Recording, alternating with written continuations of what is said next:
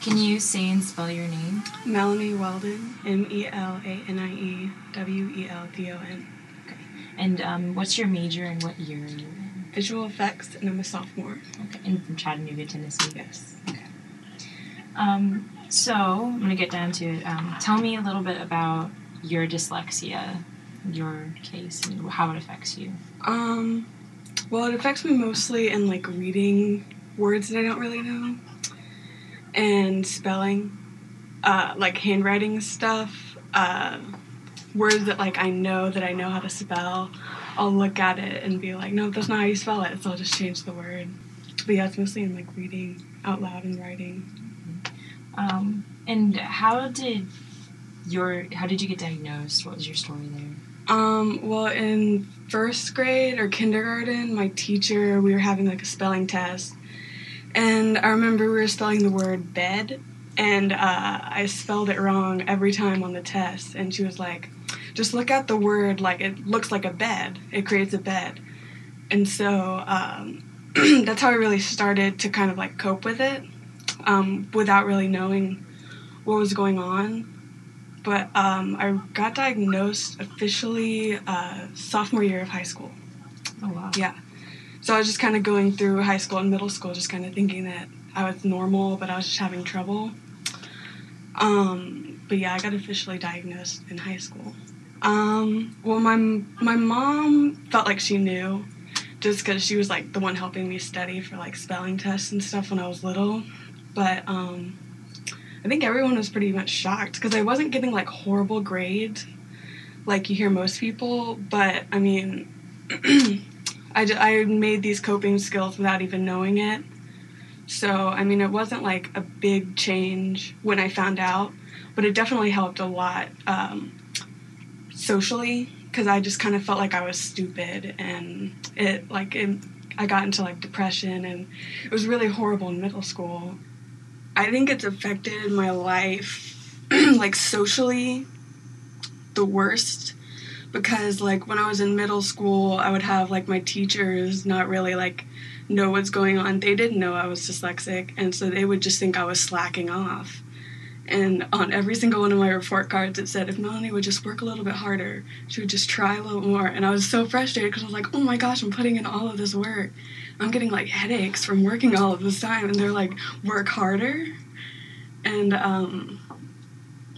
so I became, like, really introverted. I don't really, like, talk that loud, and my handwriting is really scribbled, like, jumbled up, so people can't really, like, read what I'm writing. And I think it's, like, caused just because I'm, like, sensitive with, like, I don't want people to think that I'm stupid, so I don't speak up that much. I would know that we would have to read out loud in class, and I would know the chapters, so I'd go home and memorize the pages pretty much to the best that I could do. So I basically knew the gist of every single line, so I could just kind of, like, guess what the words were, I guess. But, like, again, I was doing this without really, like, being like, okay, I gotta memorize it, I gotta do all this. I was just, like, reading it and reading it and reading it. It was natural. Yeah, until I just understood it. And so I could just talk about it more than reading it, and kind of, like, distract people, I guess, from the fact that I wasn't really reading, and just kind of talk about it.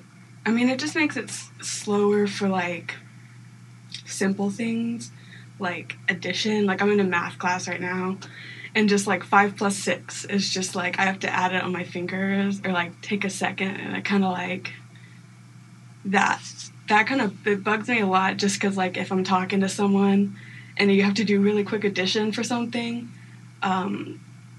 okay, so last night I got a pizza for my friend, and I gave the lady a tip, and I gave her a $5 tip, and I couldn't do the addition really quick, so I just scribbled in, like, some illegible number for the total, but I made sure that she knew that she got a $5 tip, but, like, I just couldn't do it, and it's really, really frustrating. Do you have anything specifically that does art help you, with your dyslexia? Is it comfortable in your field? How does SCAD help you cope with it? Well, art, just in general, has helped me a lot. Like I said, my kindergarten teacher said, picture the word bed as a bed.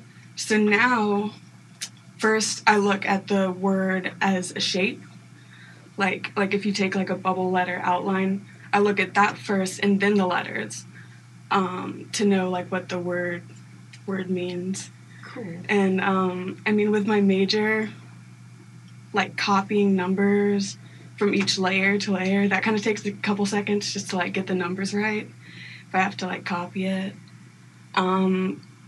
But I don't really like use like the SCAD stuff that much, just because I never really used like the extra help in high school or middle school, so I just got used to not really doing anything or asking for like help. So do you feel like you're a self-sufficient person? Yeah, I mean, like it would probably be like good to get some help with it, but just kind of like I've gotten by without it. So I think like the biggest thing for people who are dyslexic is to know that it's okay to take some time and like really figure out what you want to say before you say it, so you can have your complete thought not be like tainted by other people's view that you're like stupid, you know?